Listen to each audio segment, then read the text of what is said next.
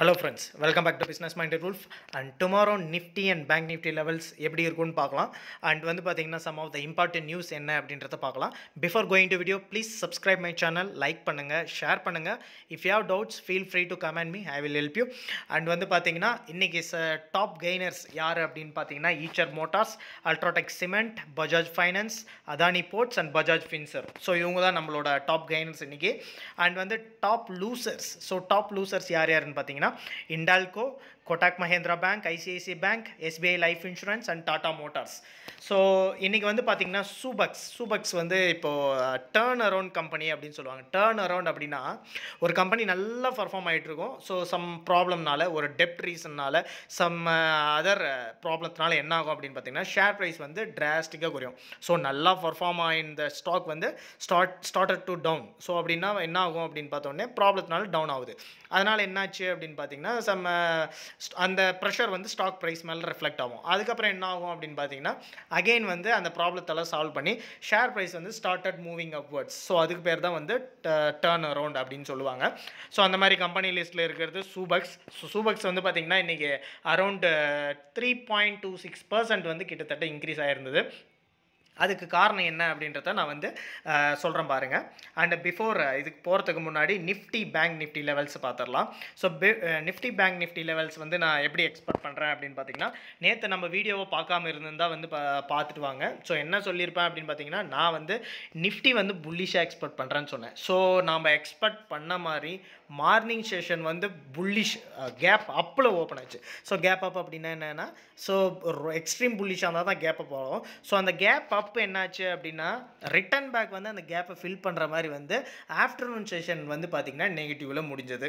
So இந்த expectations அதாவது வந்து ஷேர் ப்ரைஸ் வந்து எப்பவுமே எப்படி ரெஃப்ளெக்ட் ஆகும் அப்படின்னா ரெண்டு டைப் ஆஃப் செஷன் இருக்கும். மார்னிங் செஷனில் வந்து பார்த்திங்கன்னா ஒரு மூமெண்ட் நம்ம சொல்கிற மாதிரி நடக்கும். அதுக்கப்புறம் ஆஃப்டர்நூன் செஷனில் வந்து பார்த்திங்கன்னா யூரோப்பியன் மார்க்கெட்ஸ்லாம் ஓப்பன் ஆகும். ஸோ யூரோப்பியன் மார்க்கெட்ஸ்லாம் ஓப்பன் ஆகுதுன்னா ஆட்டோமேட்டிக்காக அந்த ரிஃப்ளெக்ஷன் வந்து இதில் இம்பாக்ட் ஆகும். ஸோ நல்லா பர்ஃபார்ம் ஆகிடுச்சு. யூரோப்பியன் மார்க்கெட் கொஞ்சம் ஸ்லைடு குறைஞ்சதுனால இது இந்த ரிஃப்ளெக்ஷன் இங்கே முடிஞ்சது. ஸோ நாளைக்கு நான் வந்து எப்படி எக்ஸ்பெக்ட் பண்ணுறேன் அப்படின்னு பார்த்தீங்கன்னா நாளைக்கு நான் வந்து பேரிஷாகவே எக்ஸ்பெக்ட் பண்ணுறேன்.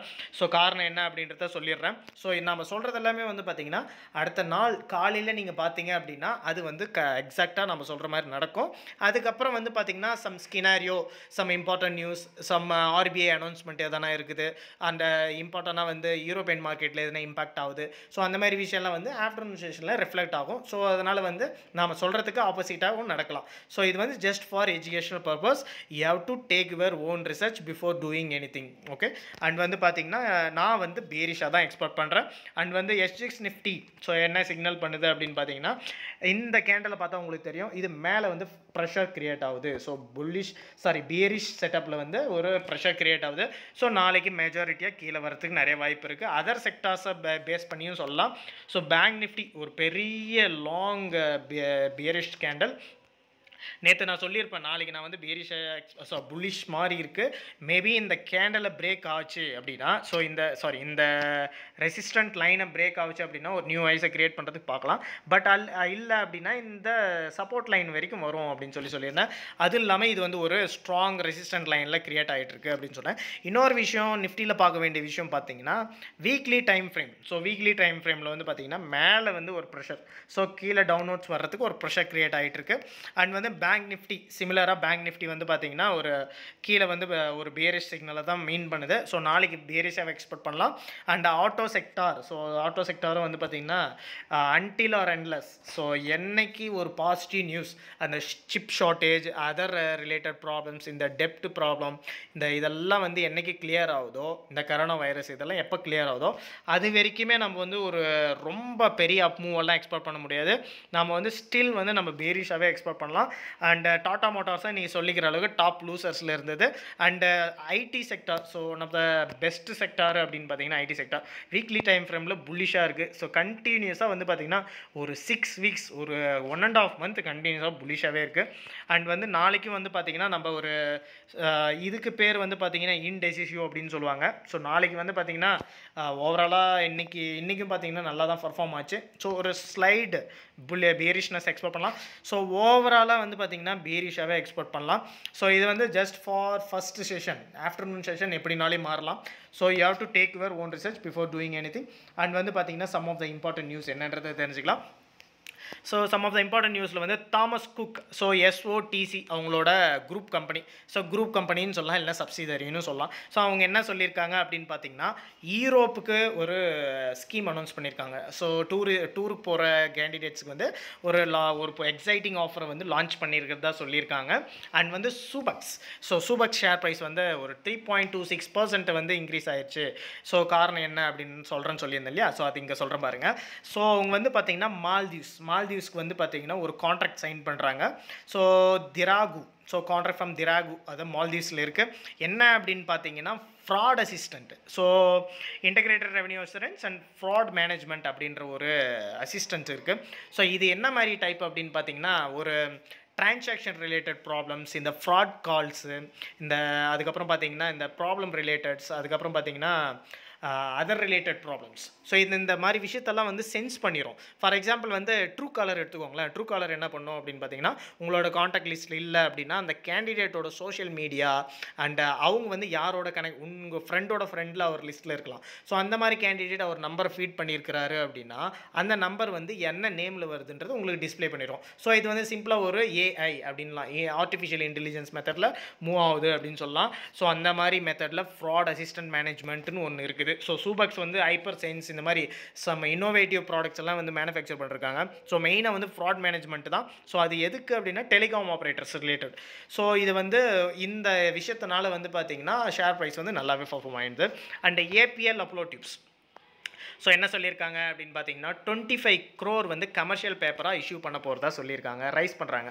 ஸோ கமர்ஷியல் பேப்பர்னா என்ன? First of all commercial paper அப்படின்னா ஷார்ட் டேர்ம் லோன் ஆப்ளிகேஷன்ஸ் அப்படின்னு ஷார்ட் டைமில் வந்து ஏதாவது லோன் வாங்கியிருக்காங்க அப்படின்னா எதனா ஃபண்டு தேவைப்படுது அப்படின்னா என்ன பண்ணுவாங்கன்னா கமர்ஷியல் பேப்பர். ஸோ இது வந்து பார்த்தீங்கன்னா மினிமம் 270 days எபோ இருக்கும். ஸோ மினிமம் 270 daysக்கு வந்து கொடுத்துருப்பாங்க. ஸோ 25 crore வந்து ரைஸ் பண்ணுறதா சொல்லியிருக்காங்க.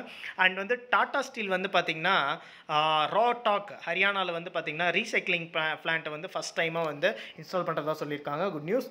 அண்ட் வந்து Tata Tigor, so Tata digger வந்து ஒரு மீடியம் ரேஞ்ச் வெஹிக்கிள், 4-wheeler, எல்லாருக்கும் தெரிஞ்சிருக்கும். First Tata மோட்டார்ஸில் first electric vehicle எது அப்படின்னு பார்த்தீங்கன்னா டாடா நெக்ஸான், உங்களுக்கு எல்லாருக்கும் தெரிஞ்சிருக்கும். அண்டு இப்போ செகண்டாக வந்து டாடா டிகாருக்கு வந்து பார்த்தீங்கன்னா லான்ச் பண்ணியிருக்காங்க எலக்ட்ரிக் வெஹிக்கிள். அது வந்து கிலோமீட்டர் ரேஞ்ச் வந்து பார்த்தீங்கன்னா 250 கிலோமீட்டர் வரைக்கும் போகும் அப்படின்னு சொல்லி மென்ஷன் பண்ணியிருக்காங்க. ஒரு of a good news.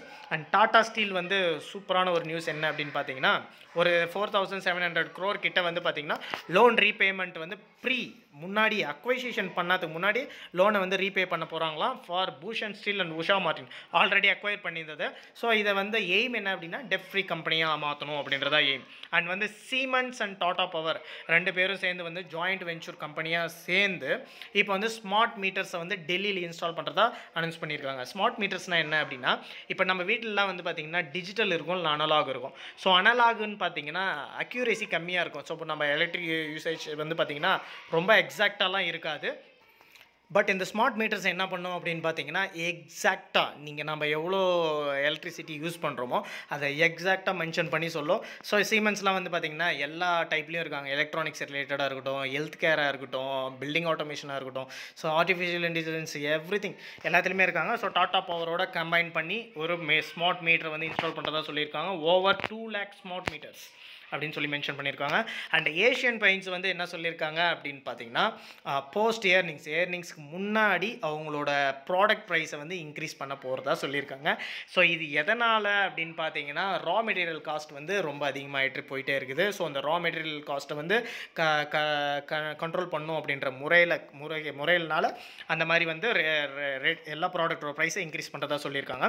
And ஸ்டெரைஸ் pharma வந்து பார்த்தீங்கன்னா யூஎஸ்எஃப்டிஏ அப்ரூவல் கிடச்சிருக்கு ஃபார் லோஃப்ரோமைட் அப்படின்ற ஒரு ட்ரக்குக்கு.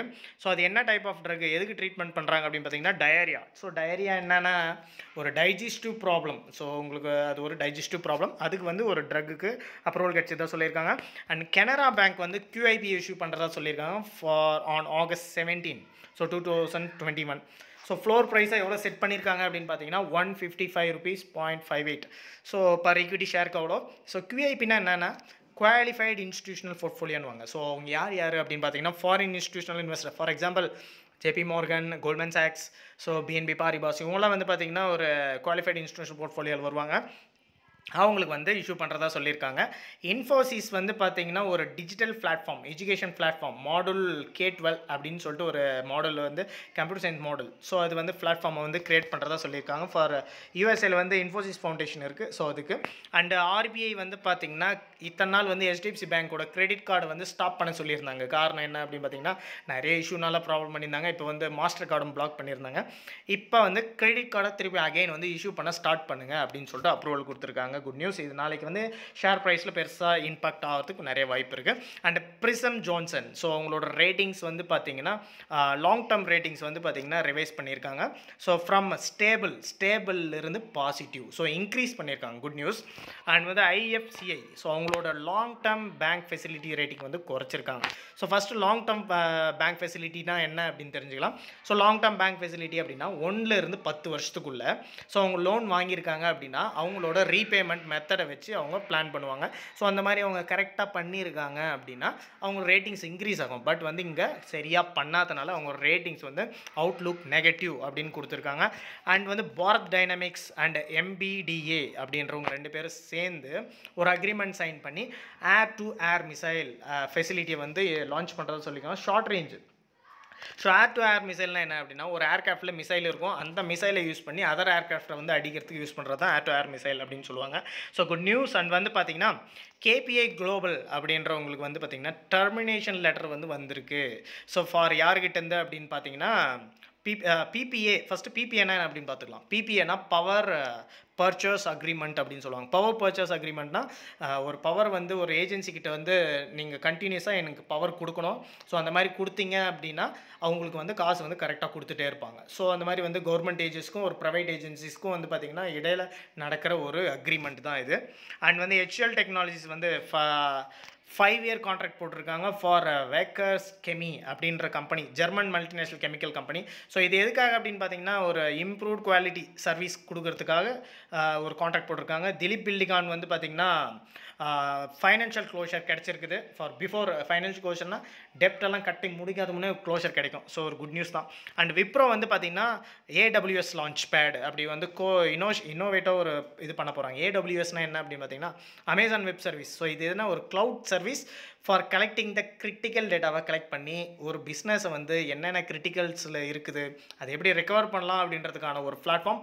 ஸோ இதுதான் நம்ம வீடியோ ஃப்ரெண்ட்ஸ். இந்த வீடியோ பிடிச்சிருந்தா லைக் பண்ணுங்கள், ஷேர் பண்ணுங்கள், கமெண்ட் பண்ணுங்கள். Thank you very much guys.